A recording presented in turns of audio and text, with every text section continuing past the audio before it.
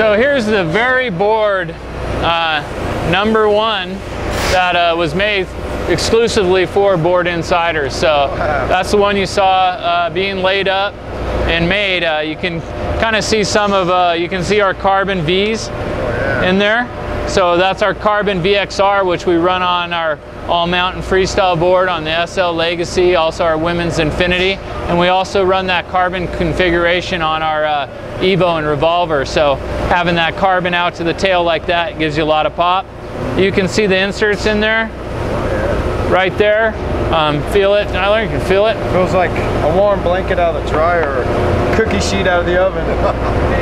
Nice and warm. It's like cookies out of the oven, right? Yeah. You can see our first perimeter layer of rubber dampening right in there.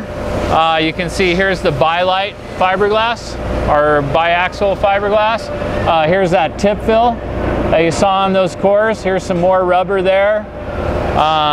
Here's our signature SDS fiberglass with the other fiberglass to reinforce it.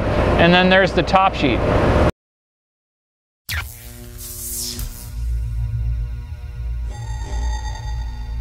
For the latest snowboard reviews, check out boardinsiders.com.